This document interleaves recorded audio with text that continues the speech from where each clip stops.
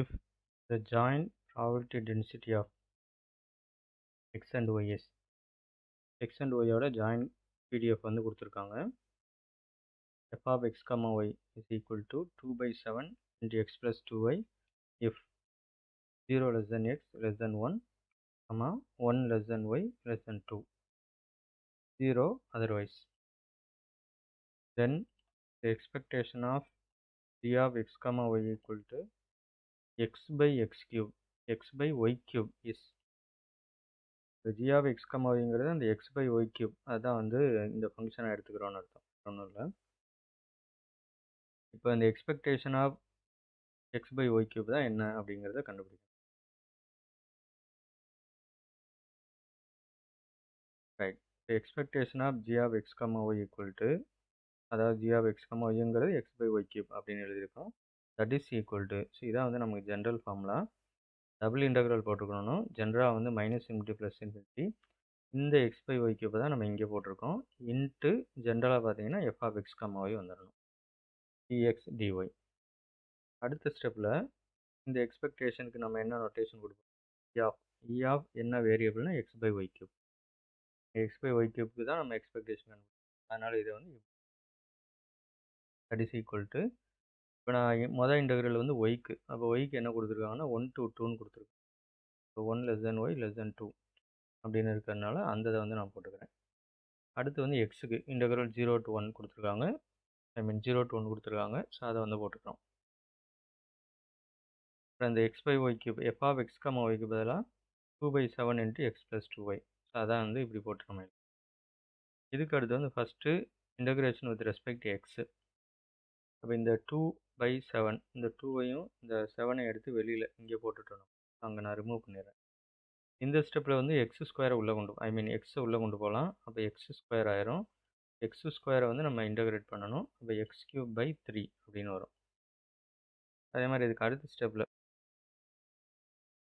இந்த எக்ஸை வந்து நம்ம இங்கேயும் கொண்டு வரணும். இப்போ 2க்கு பக்கத்தில் எக்ஸ் வரும். அதை நான் இன்டெகிரேட் பண்ணுறேன். அப்போ எக்ஸ் ஸ்கொயர் பை 2 அப்படின்னு வந்துடும். X square by 2. இந்த 2வையும் இந்த 2வையும் கேன்சல் பண்ணிடலாம். அது போக வந்து பக்கத்தில் ஒரு ஒய் இருக்குது. ஸோ இதை வந்து நான் எக்ஸை மட்டும் வச்சு பண்ணியிருக்கேன். இந்த டினாமினேட்டர் ஒய் கியூப் வந்து அப்படியே இருக்கட்டும். இதை தொட வேணாம். இப்போ லிமிட் வந்து நம்ம எக்ஸுக்கு தான் போட போகிறோம். இப்போ 0 to 1. ஃபஸ்ட் நான் எக்ஸ் இருக்கிறதுல 1 போடுவேன். அப்போ இங்கே வந்து 1/3 வந்துடும். ப்ளஸ் அடுத்து இங்கே எக்ஸ் இருக்கிறதுல 1 போடுவோம். 1 ஸ்கொயர் இன்ட்டு ஒய். அதுவும் பார்த்தீங்கன்னா 1 தான் வரும். 1 ஒய்ன்னு வரும். ஸோ ஒய்ன்னு மட்டும் போடுவேன். அடுத்து எக்ஸ் இருக்கிறதுல 0 போடும்போது 2 இடமே 0ன்னு வந்துடும். அப்போ நமக்கு லிமிட் போட்டதுக்கப்புறம் இதாக இருக்கும். இங்கே வந்தோம் அப்படின்னா டினாமினேட்டரில் ஒரு ஒய் கியூப் இருக்குது. அந்த ஒய் கியூபை இப்போ நான் சேர்த்துக்கிறேன்.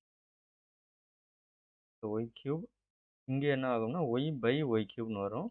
அப்போ ஒரு ஒய் வந்து கேன்சல் பண்ணிடலாம். அப்போ இங்கேருந்து நமக்கு இந்த ஸ்டெப் வந்து வந்துடும். 1/3 Y cube plus 1/y square dy. இப்போ வந்து இங்கே நம்ம இன்டெகிரேஷன் பண்ணணும்.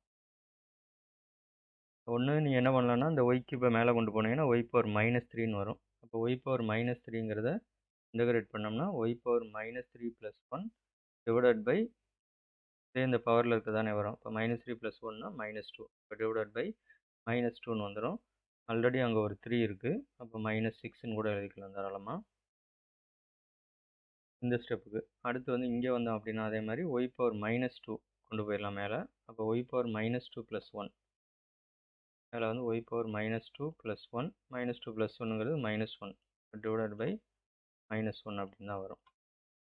அப்போ இங்கே பவரில் வந்து நமக்கு ஒய் பவர் -2 இருக்கும். இங்கே -6 இருக்குது. அதை நீங்கள் எப்படி மாற்றி எழுதிக்கலாம்னா இதுக்கு அடுத்த step equal to -1/6y square. ஏன்னா ஒய் பவர் -2ங்கிறத டினாமினேட்டர் கொண்டு ஒய் ஸ்கொயர் அப்படின்னு வந்துடும். அதே மாதிரி இங்கேயும் ஒய் பவர் -1 தான் வரும். அப்போ 1/y அப்படின்னு. இது ரெண்டுமே மைனஸாக இருக்கிறதுனால முடிஞ்சால் வேணும்னா -3க்கு வெளியில் போட்டுக்கலாம். ஏன்னா கன்ஃபியூஷன் இல்லாமல் இருக்கும். மைனஸை காமனாக இந்த 2/7 ஆல்ரெடி நமக்கு வெளியில் இருக்குது. இப்போ அங்கே வந்து நம்ம போட்டுக்கலாம். ஸோ -2/7.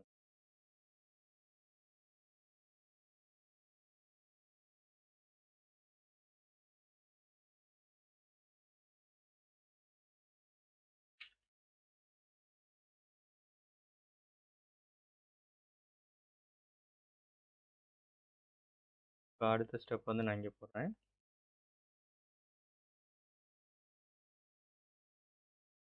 இந்த மாதிரி வந்திருக்கு. இதுக்கு அடுத்து வந்து ஒரு 2/7 ஆல்ரெடி வெளியில் இருக்குது, அதை நம்ம நான் தொடலை, அப்படியே தான் இருக்குது. இந்த ரெண்டுலேருந்து நான் என்ன பண்ணுறேன்னா மைனஸ் வெளியில் எடுக்கிறேன். இப்போ -2/7 அப்படின்னு வச்சுக்குவோம். இப்போ இது என்ன ஆகும் அப்படின்னா 1/6 1/6y², மைனஸை காமன் எடுத்துட்டேன். ஸோ ப்ளஸ் ஆயிரும், ப்ளஸ் 1/y. நிறைய மைனஸ் இருந்தால் இந்த மாதிரி லிமிட் சப்ஸ்டியூட் பண்ணும்போது எடுத்துருங்க. லிமிட் வந்து 1 to 2, 1 to 2. இப்போ நம்ம என்ன பண்ணுவோம்னா -2/7 அப்படியே இருக்கட்டும். இந்த லிமிட் மட்டும் பார்ப்போம், சப்ஸ்டியூட் பண்ணுவோம். ஃபஸ்ட்டு ஒய் இருக்கிறதுல 2 போடுவோம். இப்போ 2² வந்து 4ன்னு வந்துடும். இப்போ 1/6 4, இப்போ 1/24. இந்த இதுக்கு மட்டும் 1/24 ப்ளஸ் இது ஒரு 1/2ன்னு வந்துடும். அப்பர் லிமிட் போடும்போது, லோயர் லிமிட் போடும்போது 1 போடுவோம், மைனஸ் போட்டுட்டு போடுவோம். அப்போ 1/6.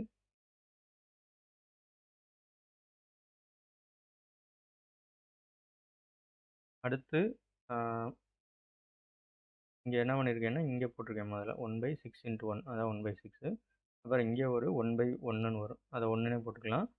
மைனஸ் காமனாக வெளியில் இருக்கும், ஸோ அதனால் நான் மைனஸ் அதையும் சேர்த்து போட்டுருக்கேன். இப்போ இதை வந்து நம்ம சிம்ப்ளை பண்ணுறோம். நமக்கு என்ன மெத்தடில் முடியுமோ அதுபடி பண்ணிக்க வேண்டியதான். இது எல்லாமே பார்த்தீங்கன்னா ஃப்ராக்ஷனு, ஆனால் நெகட்டிவில் வரும்போது நம்ம ஹோல் நம்பர் 1ன்னு வருது. ஸோ அதனால தான் நமக்கு கடைசியில் இங்கே ஒரு மைனஸ் இருக்கிறது ரெண்டும் மல்டிப்ளை ஆகும், ஐ மீன் பாசிட்டிவாக மாறிடும், ப்ளஸ்ஸாக மாறிடும். இந்த 1/2 -1 சேர்த்திங்கன்னா ப்ளஸ் -1/2 அப்படின்னு வந்துடும். அதுக்கப்புறம் வந்து இங்கே ஒரு 24 இருக்குது, இங்கே ஒரு 6 இருக்குது. நம்ம எல்சிஎம் எடுத்துக்கலாம். எல்சிஎம் எடுத்து சிம்ப்ளை பண்ணோம் அப்படின்னா ஃபைனல் ஆன்சர் தான் இந்த 5/20. இப்போ -2/7 எழுதுகிறேன். சிம்பிளிசிட்டிக்காக நம்ம என்ன பண்ணிடலாம்னா இங்கே ஒரு 1/24 -1/6 இருக்குது. ஃபஸ்ட்டு இந்த 1/2 -1 சேர்த்துருவோம். அப்போ அது -1/2 அப்படின்னு மாறிடும். இப்போ 1/24 -1/2 -1/6. இப்போ நமக்கு எல்சிஎம் வந்து நீங்கள் எல்சிஎம் போட்டாலும் சரி, இல்லை 24 வர மாதிரி அட்ஜஸ்ட் பண்ணாலும் சரி. நான் வந்து 24 வர மாதிரி போட்டோம் அப்படின்னா இங்கே ஆல்ரெடி 2 இருக்குது, அப்போ 12ஆல் மல்டிப்ளை பண்ணணும். அப்போ இங்கே ஒரு 1, 12ஆல் மல்டிப்ளை பண்ணால் இங்கே ஒரு -12. அடுத்து இங்கே ஆல்ரெடி 6 இருக்குது, அப்போ 4ஆல் மல்டிப்ளை பண்ணணும். 4 whole divided by 24. So that is equal to -2/7. 1 - 12 -11, -4 வந்து -15, -15/4. சைனை பார்த்தோம் அப்படின்னா நமக்கு தெரியுது மைனஸ் இந்த மைனஸ் வந்து ப்ளஸ் பாசிட்டிவாக மாறிடும். வேறு இங்கே ஒரு 24 இருக்குது, இங்கே ஒரு 2 இருக்குது. 2:2 வந்துடும். இங்கே 12 டைம்ஸ் போட்டுக்கலாம், இது ஒன்று. அதுக்கப்புறம் இந்த 15 வந்து 3ஆல் கேன்சல் பண்ணணும். 5 3s are 15 வரும். இந்த 12 வந்து 4 3s are 12. இப்போ நியூமரேட்டரில் 5 இருக்குது, டினாமினேட்டரில் 7 × 4 இருக்குது. இதான் வந்து நமக்கு 15/84ன்னு கொண்டு வந்துட்டு அப்புறம் சிம்ப்ளை பண்ணலாம். இல்லை இந்த ஸ்டெப் இல்லாமல் டைரெக்டாக நம்ம 5/20. இப்போ இந்த கேன்சல் பண்ணாமல் பண்ணியிருந்தோம்னா நமக்கு இந்த 15/84 அந்த ஆன்சர் வரும்.